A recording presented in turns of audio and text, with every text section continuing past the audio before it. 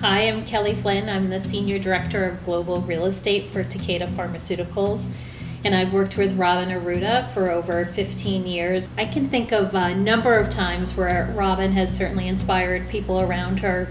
She's the type of person that leads by example. She takes a lot of pride in her work, and I think her team rises to her level at all times.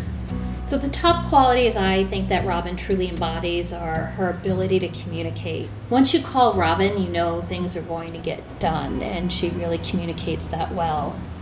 The property management field in commercial real estate is still a very male-dominated field, and I think it's great to see another woman across the table, and I think that for young women, she is certainly someone that people should look up to. Her ability to foster an inclusive environment is really breathtaking to see, so I really appreciate and value her partnership. Ben Coffin, Executive Managing Director at JLL Boston, and I've been on the leasing agent team for 18 years at University Park and MIT. Robyn has a wonderful personality. She is very giving and warm and kind, with a great laugh, and is very responsible for the day-to-day operation of UP and the looks of the grounds, which in our business, you get one chance at a first impression. So actually, to tell you the truth, she gets stuff done before it looks like a problem. And she has 100,000 feet of public spaces in the park, which is a large area to be in charge of, and she's done a great job. So Robyn has an incredible team. I think as a working mother, to have balanced both roles the way she does is really amazing. Michael Monestein, I'm the president of the Central Square Business Improvement District. I've had the pleasure of knowing Robyn for 7+ years.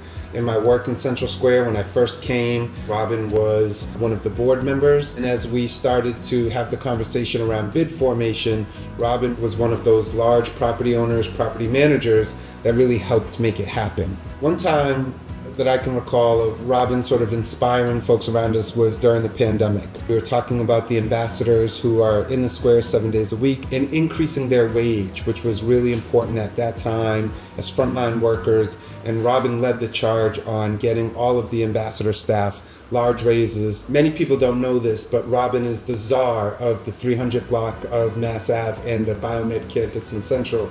Robyn's really at the center of it, really making sure that the entire footprint feels cleaner, safer, and more welcoming for all.